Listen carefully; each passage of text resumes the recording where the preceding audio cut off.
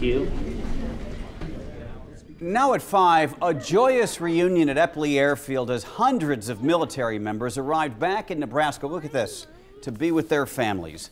The soldiers tell us this was a very different mission, their deployment to Cuba and the military prison known as Gitmo. Good evening, I'm Craig DeGrelli. And I'm Jennifer Griswold. While they were away, their children got bigger and missed them terribly. Reporter Megan Stewart on the mission and the homecoming. She's live.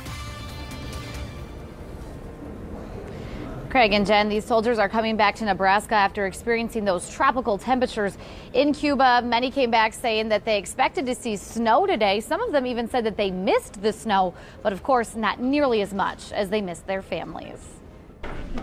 Mommy, why are you crying, Mommy? A warm welcome home for soldiers returning to Nebraska after a 9-month deployment to Guantanamo Bay. He looks kind of the same except for he's more tan. Emma Engelman says she and her brother have been waiting for their dad to come home.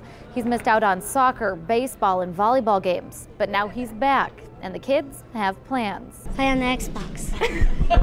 The complexity of the mission and the just the high-profile nature, but there is absolutely no room for error. Their dad helped run detention operations at Guantanamo Bay.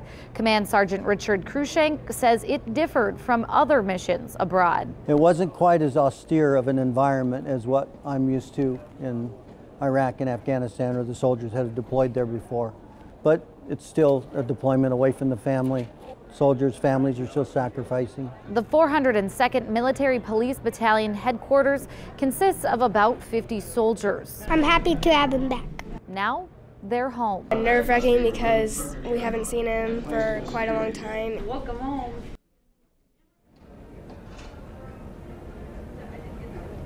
And this group says they are lucky because while they were deployed, they were right in the path of Hurricane Irma.